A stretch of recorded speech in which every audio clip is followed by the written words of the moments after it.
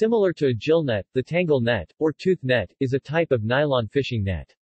Left in the water for no more than 2 days, and allowing bycatch to be released alive, this net is considered to be less harmful than other nets.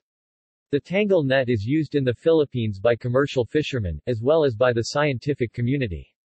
When spent, these nets can be bundled, and left on the sea floor to collect smaller species.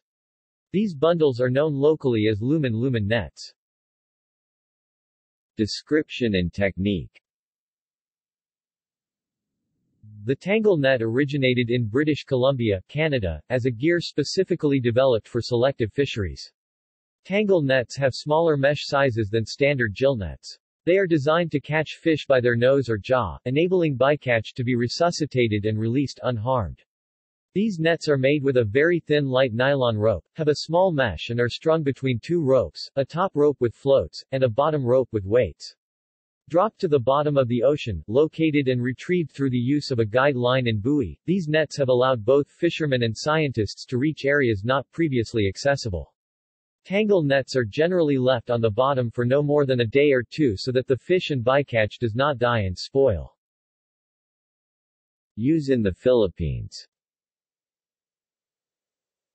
For the last 2 decades, tangle nets have been set in deep water near steep underwater cliffs off many islands in the Philippines by local fishermen in order to supplement their income through catching commercially valuable mollusks.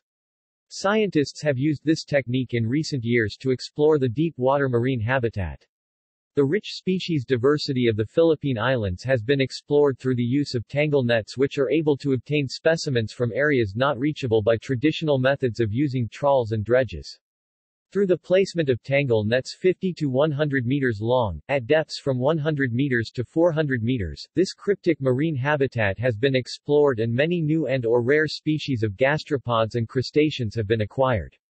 The success of deep-set tangle nets was further exploited when Philippe Boucher and Danilo Largo launched an expedition in 2004 to explore the Panglao area, known as the 2004 Panglao Marine Biodiversity Project. Lumen nets. When tangle nets are damaged beyond repair, they are twisted and wrapped into long bundles, which the Philippine locals call lumen nets. These long, sausage-like bundles are placed on the sea bottom along drop-offs in deep water with strong currents and left for several months at a time, which allows time for veligers to settle and larvae to grow. Lumen nets have yielded many more species of marine animals, including many very small species of micromollusks. See also: drift net, cast net, seine fishing.